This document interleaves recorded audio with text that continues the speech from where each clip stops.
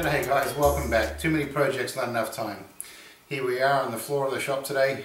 I'm Andrew, and thanks for coming along, taking the time. Today I'm going to explain basically from the front of the fan to the e-brake or handbrake on the back of the transfer case and everything in between and how it all fits together.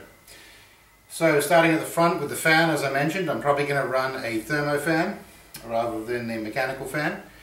And then moving back from there, I'm going to start a little further back to explain the front.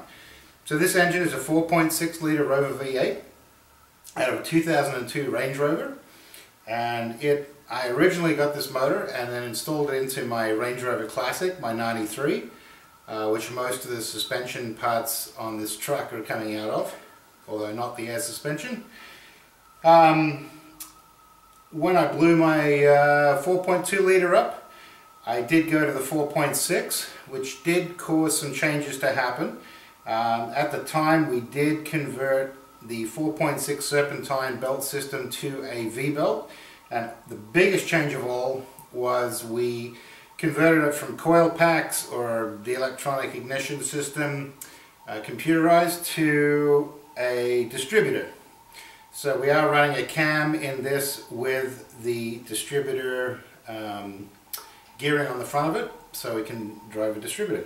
Now we've switched, starting back from the front there, we have switched back to a serpentine belt system to save room, because we don't have a lot of room in this truck for the V8. So to shorten the front up by a couple of inches even, we've gone to the serpentine belt system, and in doing so there was only a year or two at the most that had serpentine belt system and the distributor.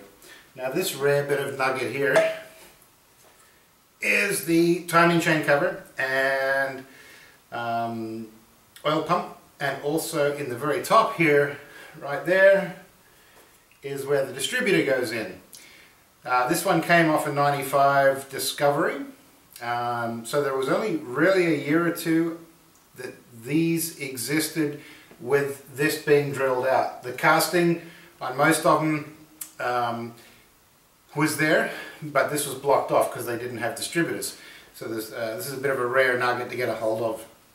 So we are running a distributor, and this brings us into the serpentine belt system. And then moving back from there, this bracket here is also another hard to find bracket for the alternator.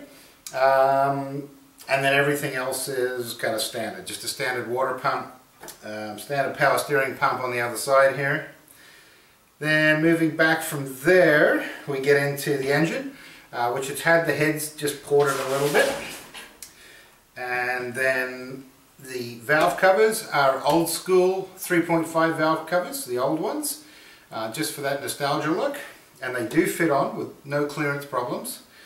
I do have currently on here a twin SU intake manifold. Some say it's a little underrated for a 4.6, it'll struggle a little bit. So to get around that, I got this little nugget, which is a quad SU boxer intake manifold. A little more performance orientated, a lot more performance orientated. So we're going to be rebuilding this and using this on there.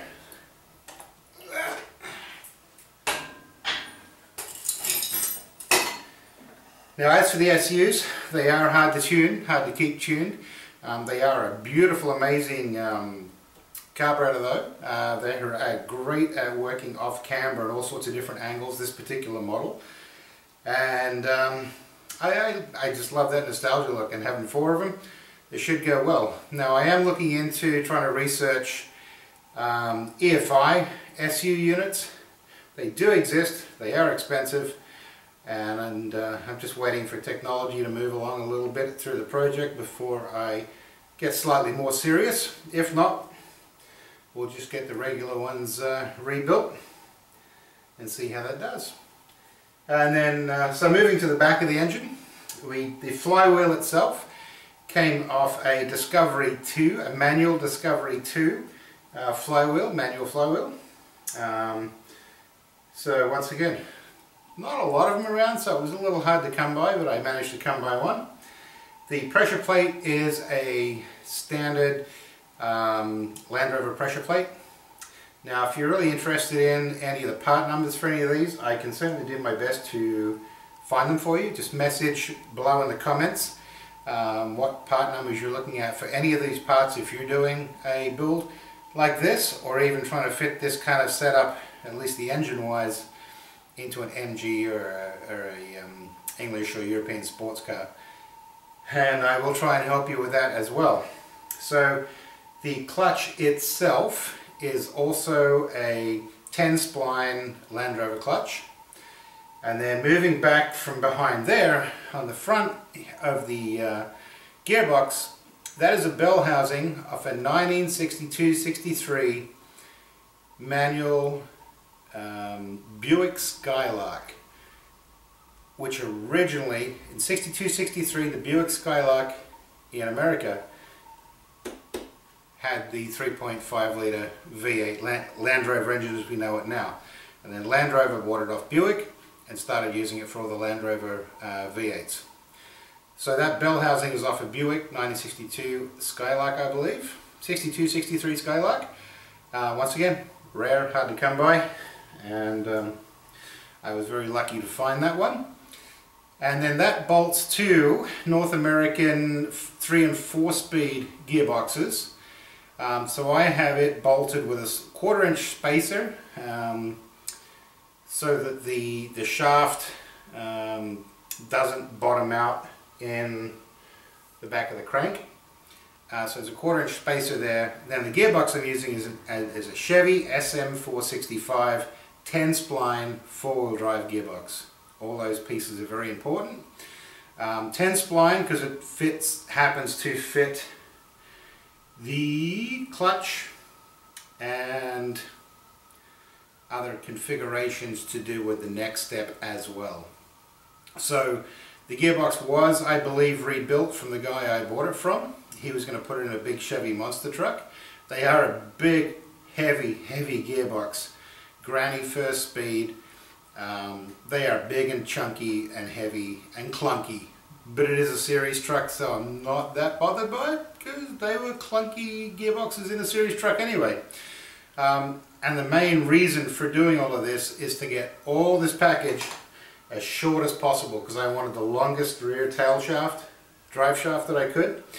And after all this setup, I still managed to get a 21.5, I think, drive shaft length in the back, which is amazing. So moving back from the Chevy SM465, this shiny bit in the middle here is an adapter from Advanced Adapters in California. Now it adapts the Chevy SM465, pardon me, to the series transfer case, and this is the Series 1 transfer case that came out of Ivy in the bushes there.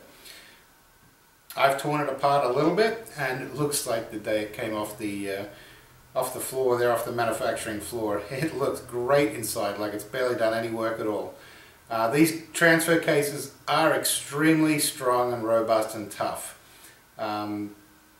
So it will be more than strong enough to put up with this V8. Not that this is a high horsepower V8, it's just a Rover V8.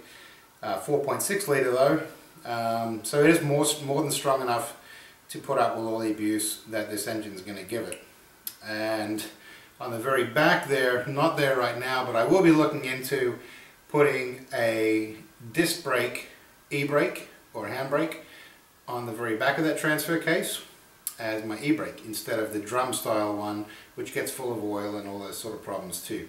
One other thing that I'm doing with the transfer case is because this gearbox here is a granny first and not the highest ratio gearbox, and I do have a nice bit of welly and power with this V8, that I am switching the middle gears to high ratio gears in the transfer case. I already ordered them. I waited since the beginning of the build for them to become available, and then as soon as they became available I ordered them. They arrived within a couple of days from the UK. I was amazed, it was awesome. They were the wrong ones. They were the standard ratio ones they sent me. Big apologies. and they said we'll get them right out to you, which we're coming up, by the time I get them will be 4 months later, but they are coming. So we are upgrading the center gearing on the transfer case to a high ratio gear set, and I'll be able to scoot down the highway a little faster and a little better with that gear set in there. I'm doing that instead of an overdrive, because the overdrive just seems to be just a whole nother bag of worms of things to go wrong in gearing and more power loss through the overdrive. Whichever overdrive, there's a couple available. I'm not necessarily going to name them, but there are a couple of overdrives available for the Land Rovers. Avoiding them, going with a high ratio gear set, done and dusted, one less lever, and it's got plenty of power to push it down the road anyway. So I don't need to be changing gears in between overdrives and all that sort of stuff too. And that's pretty much engine, gearbox, transmission, transfer case, everything, how it works. Now the clutch fork, I have one right there. It is a Chevy one, seeing as though it is a Chevy gearbox. So I do have the correct Chevy throwout bearing coming. We'll see how that adjusts up. We'll cover that in another video when I install and test all that. And then the other thing is just to get the right fork to actuate that. Now I was thinking about doing a hydraulic clutch throwout bearing. It just seems like more work than is needed as well. So for ease of maintenance, I am going with a traditional clutch fork and external hydraulic clutch. All to come in the future. So thank you very much for taking the time to watch this video, see the update of the lump that we're going to be putting in Ivy here, and how it all came together and how it all fits together. And I think it's going to come together really well. It's amazing. We've got everything from a 1957 Series 1 to a 1970s Chevy gearbox, 1962-63 Buick bell housing, and then all the rest is Land Rover, but from different years. So the engine 2002, valve covers obviously from a lot earlier than that. They're kind of the old retro looking ones. The timing chain cover is from a 95 Discovery, and these other components, I think this is from the 93 Range Rover. So is the harmonic balancer. That bracket, I'm not sure what year that bracket comes off, the AC, the non-AC bracket. And I think the power steering pump also came off the 95 Discovery donor vehicle as well. So yeah, thanks very much for coming along. Remember to like and subscribe, and we'll see you next time around.